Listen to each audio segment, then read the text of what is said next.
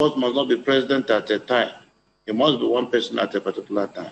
Now it is the wish of God that he is the president.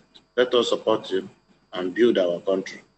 This is the only country we have, and we have no other country we can call our own. So I know that you've categorically linked the attacks in your state to politicians. You recently also vowed to reveal the identities of those behind the attacks in your state. Can you give us specific names of people spearheading all this mayhem? I want to allow security agencies to do their work. And because the matter is still under investigation, I don't want to preempt the investigations that are going on.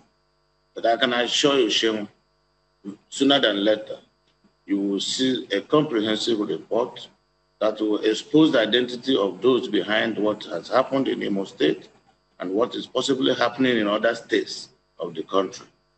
Nigeria is a federation, and we have seen the trend of crime and violence in the country.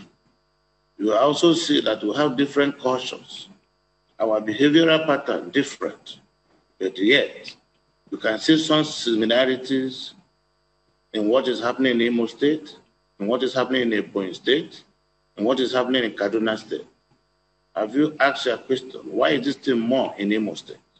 Why is it more in Ebonyi State? Why is it more in Kaduna State? These are core APC states that are really delivering dividends of democracy to the people, to the credit of APC. And that is the only targets these people have chosen. Very soon, we will rise to the occasion. In Imo State, I have decided to confront it head on, and I will ensure that those behind this thing and the perpetrators will be flushed out from the state.